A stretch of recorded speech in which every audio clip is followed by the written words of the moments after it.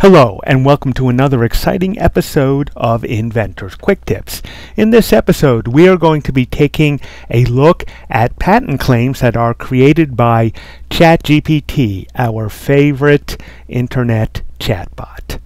So in order to do this, I need to have an invention, right? I have to have something for it to write claims on, so let's come up with an invention, and here's where I get to put on my science fiction hat and just make something up. So no, this isn't a real invention, but we're going to just make something up for the purposes of seeing how ChatGPT does. So, I have an invention. You know your standard cement mixer. Well, I have an idea. To let the cement stay fluid and soft for longer periods, I will put a heating element in the rotating drum. This way, the cement will stay soft longer, so I can drive out to more remote sites. So I think it'll be a good improvement. And I'll use a nuclear reactor to heat the heating element so it won't consume any fossil fuels. I've spec'd it out, and I believe that the nuclear reactor could be a molten salt reactor or maybe a fast neutron reactor. So, let's write a request to ChatGPT. Please write some claims for this invention. A cement mixing truck with a heating coil internal to the rotating drum. The heating coil is heated by an onboard nuclear reactor. The nuclear reactor can be a molten salt reactor or a fast neutron reactor. So let's punch that into ChatGPT. And here it comes up with, not exactly what I expected, more like brochure bullet points, about all the different things it can do. This is more like an advertising campaign. So we're going to need to augment our request.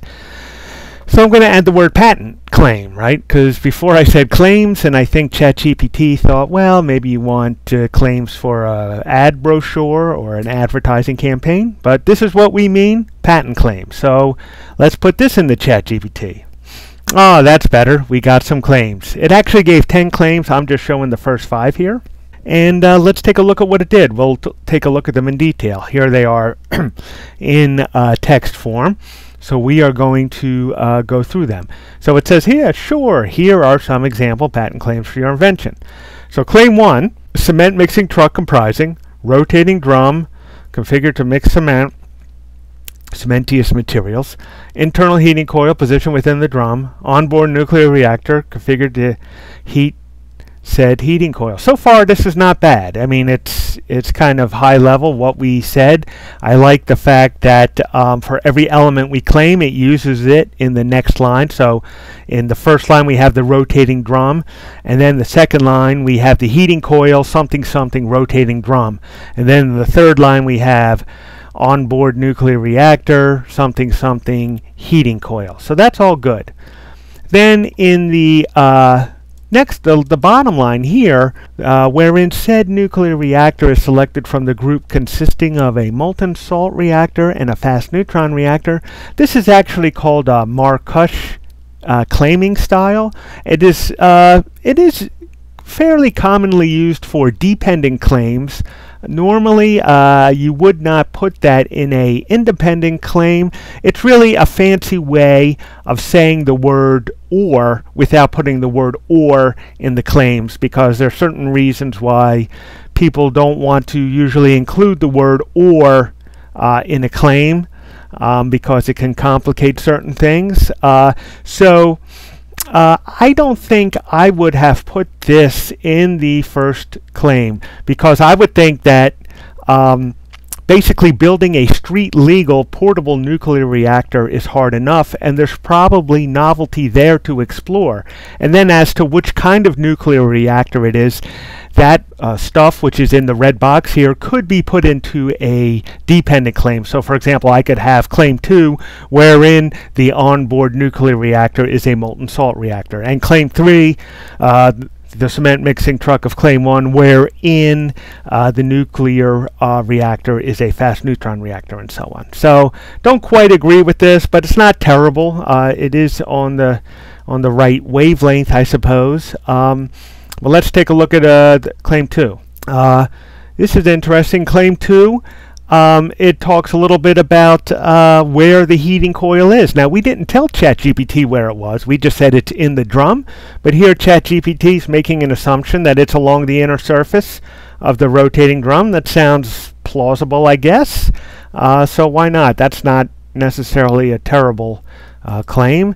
They have this purpose clause here.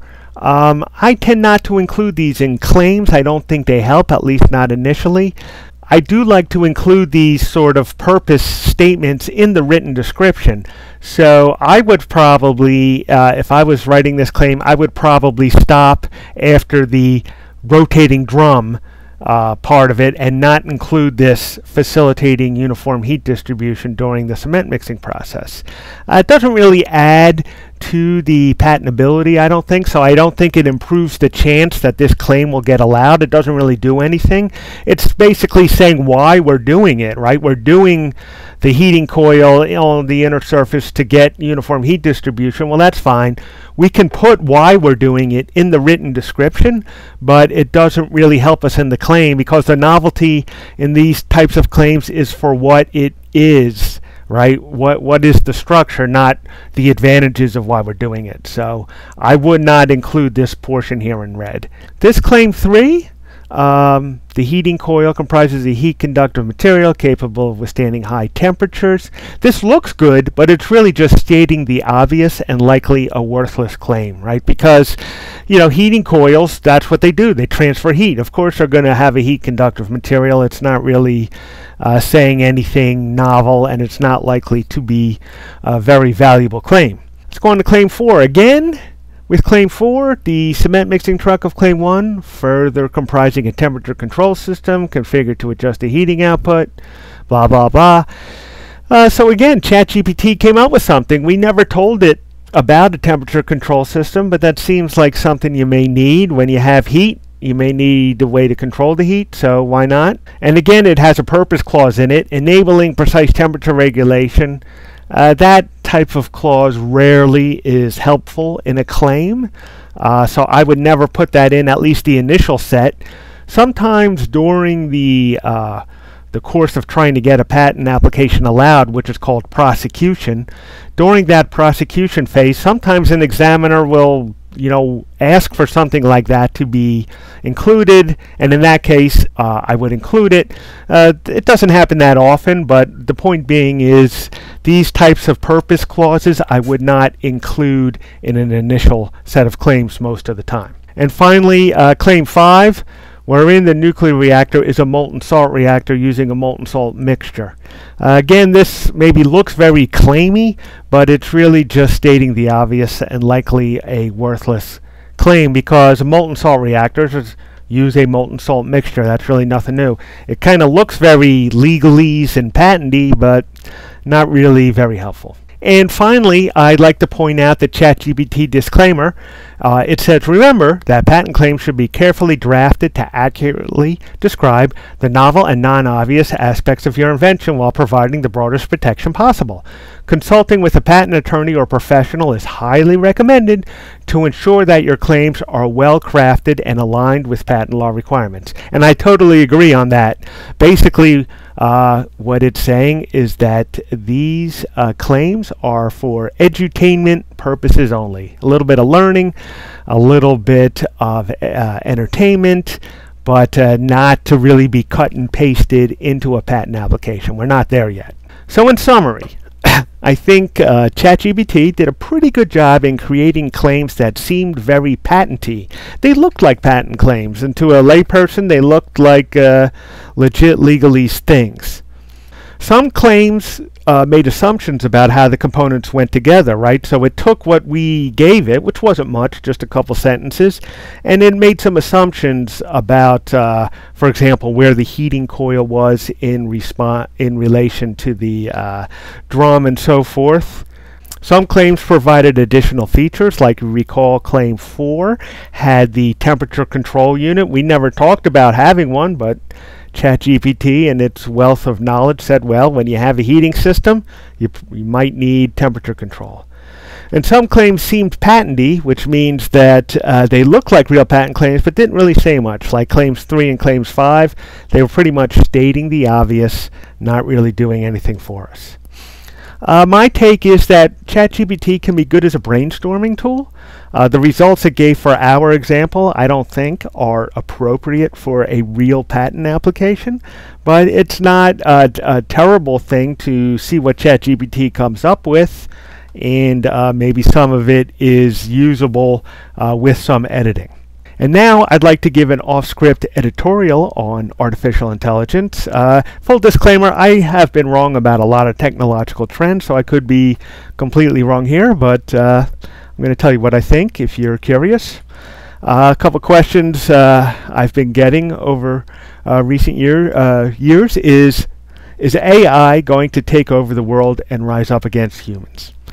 No, I don't think so. I view AI as an advanced pattern recognition and generation tool.